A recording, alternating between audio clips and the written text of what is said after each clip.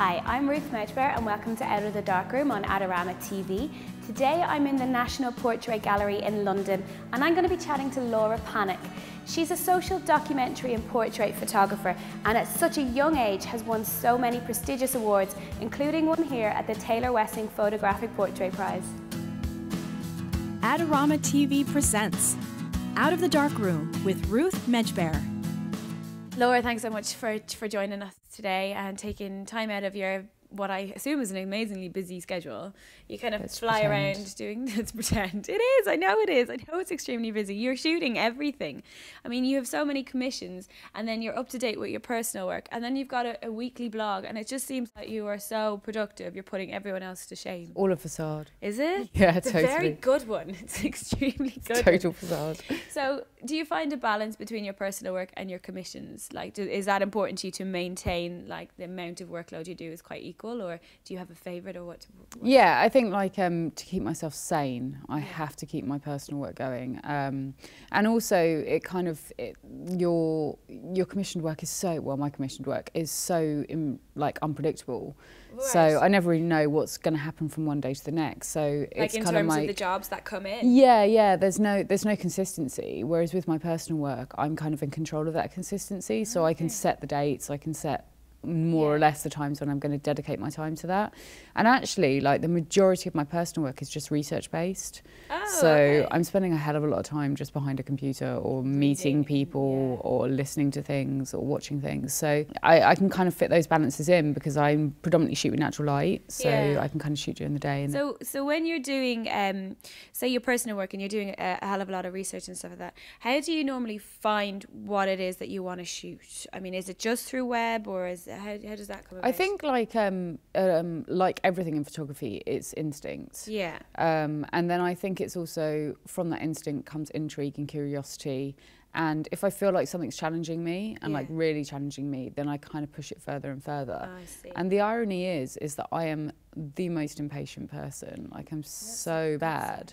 But like when it comes to personal work, I just have to be tenacious about it and I have to kind of find ways around things and kind of problem solve and be patient. And that's probably because I'm reliant on other people for my personal work. I need subjects within my work. I'm often exploring subjects that I don't understand. So it would be really ignorant of me to turn down a personal project and not explore something further if I didn't fully understand it. And then through gaining that knowledge and understanding, you ultimately do become more interested in something. So, I mean, I don't really kind of like give up or not give up on ideas. It's not like a clear-cut decision. It's more kind of going through those grey zones like any writer does when you have writer's block and you're kind of pulling at strings and you go through that very depressing, self-deprecating stage of like, oh my God, what am I going to do with my life?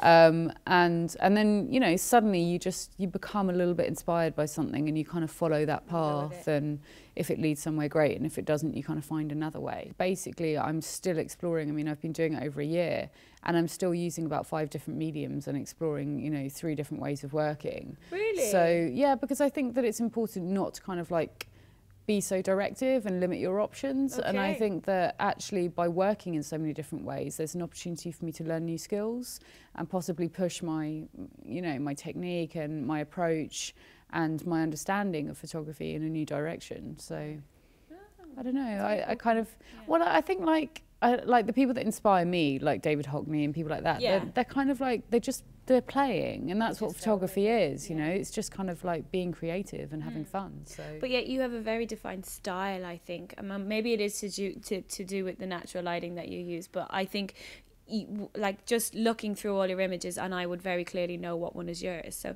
how is that something that you shoot with in mind then? Or no, do you know, it's something that like people, like students often say to me like, I'm trying to find my style and it's like something that is like completely alien to me because I guess that like, so I came up with this metaphor recently that I think kind of fits quite well. Here we go. So I think that your style, or kind of like your creative style anyway, for me it's kind of like either my handwriting or my voice. It's personal and it's not really something that I can control. It just comes out. And it's a way that I communicate, it's a way that I express myself, and I can alter it and I can kind of learn new ways of speaking and learn new ways of writing. But ultimately it's my signature, and it's kind of like, And you know, it's just a method. It's just a tool of communicating and just a way of expressing yourself. And I don't think that there should be limits on that either, you know. How about people though? You know, if you were to just kind of sit in front of a person and it's either a commission or a personal project to go and take their portrait, how much of them then could, you know, changes the way that you're shooting them? Do you hugely? Yeah. So like, do you listen to them? How does that happen? Because what I'm thinking of in particular is the images that you have of the young boys, and there is no inhibitions there with those boys. And normally when you go photographing adolescent men, they are so nervous and a bit gawky and they don't really want to be in front of your camera, but there's none of that with your shots. They are so relaxed in front of your lens that you see that straight away. So how do you almost disarm someone and then let their character come through? What's your process? I don't think there's kind of like a tool or a secret trick or a way of working, but I do think that like empathy and vulnerability is a huge part of my work. And I think that by allowing yourself as a photographer to be the more vulnerable one, you're empowering the person that you're photographing. So if that person kind of feels in control or they feel particularly confident, even if they don't necessarily feel that way most of the time, you know, you're allowing that space and that opportunity for them to kind of collaborate with you and make that image, because you can't take a portrait on your own. Do you know what I mean? You need that other person.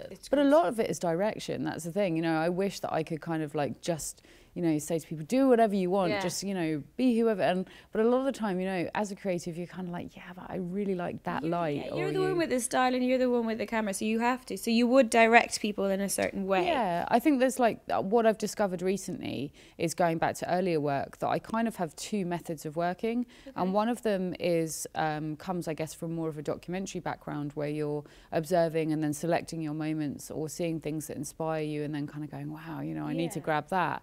And then the other ones are the very, very predefined kind of images where, you know, I'll wake up in the middle of the night because I've had a dream and I'll be like, oh my gosh, I need to sketch that. And then I've, you know, got hundreds of notebooks under my bed just of stupid crap drawings of things that I want to do. And I'm like, right, I want this light, I want this subject, I want it in this country, I want them wearing this, I want, do you know what I mean? And I don't really want to kind of like just take one path or the other, because I think it's quite refreshing for a viewer to kind of see that in your work, and you kind of like those two processes. So you amalgamate both of them and shoot from there. Tell me then maybe a bit about your camera and what you use. I mean, do you shoot film or do you shoot digital, or what's your game? Yeah, well, I mean, it goes back again to the idea of personal work and commissions. I mean, I'm very lucky, like weirdly, I've grown up with film because my dad's a photographer. So I kind of spent my childhood in the dark rooms, in the studios. And my education, thankfully, was all on analog as well. So I left with a pure passion for analog, and I still have it, and I'm like analog till I die. But then again, you know, the advancement of digital is amazing. I'll never ever let go of analog, and it's definitely my preferred way of shooting, but economically it's just not possible. And it's also just risk. You know, I embrace that risk, and I love the fact that mistakes equal beauty. But a client necessarily wouldn't want you taking that risk when they've spent maybe, you know, a couple of thousand setting up a location. Exactly. As soon as I picked up a camera, like I totally knew. I was just like, I want to die doing this. I was like, I totally fell like head over heels for it, and that was really lucky. Like not many people kind of just know what they want. Know what they want to do. So I guess the advice that I could only give would just be to not isolate yourself. Like I think that actually, like the majority of ways in which my photography has developed and how I've grown up as a person have been down to my influences, my inspiration.